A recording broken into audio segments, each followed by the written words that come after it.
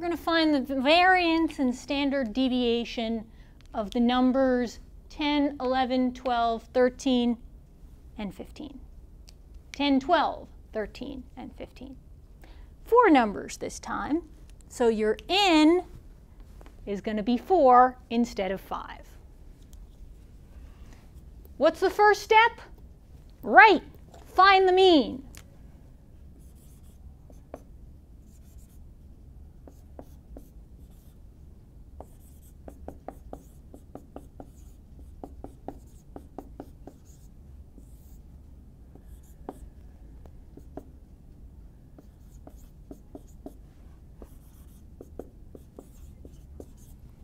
The mean is 12.5. We got a decimal. Is that bad?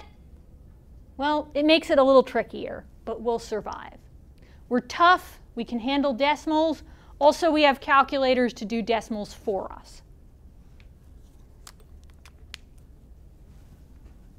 So, put your numbers in the first column.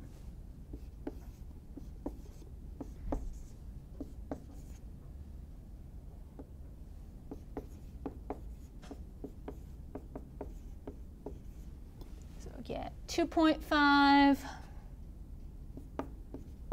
0.5, negative 0.5, and negative 2.5. We take each of these numbers and square it to fill in the third column.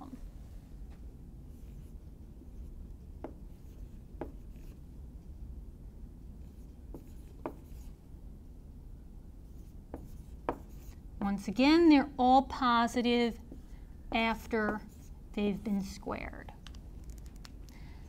Add them up, we get 13. Very nice.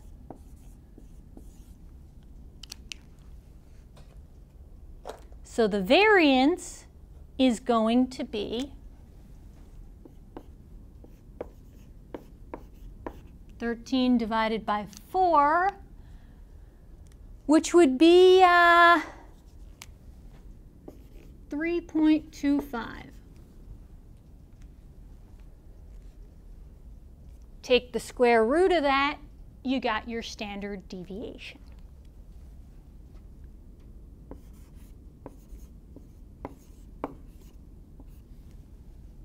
Take out your calculator. Make sure that it's giving you a reasonable answer to this. The answer had probably better be a little bit less than 2. So I got about 1.80. You don't have to include all the decimal places.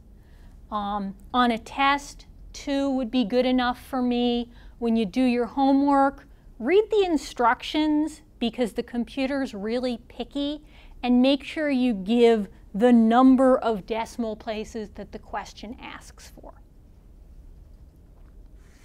So, the other thing you got to watch out for is don't do any internal rounding if you can possibly avoid it. I used the whole decimal here, the whole decimal here. Only round here. Don't round any earlier if you can possibly avoid it.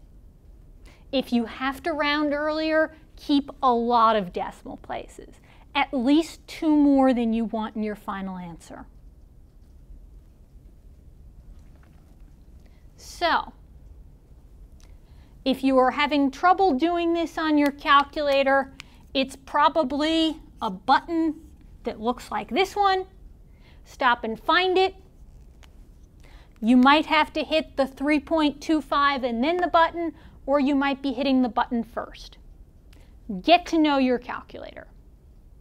If you are trying to do something on your calculator and you can't figure out how, Google the model number of your calculator and you'll probably find the instruction manual. If you still can't figure it out, ask me. It might help to send me a picture of the front of your calculator.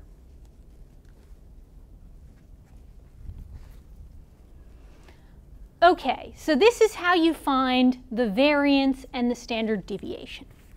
Simple, right? Well, relatively simple. So now I'm going to complicate life for you. What's the difference between a sample and a population? Well, a sample is just part of the population. If you wanted to find the average age of students in a class, you'd probably ask all of them. But if you wanted to find the average age of people in a whole state, you'd probably have to select a random sample.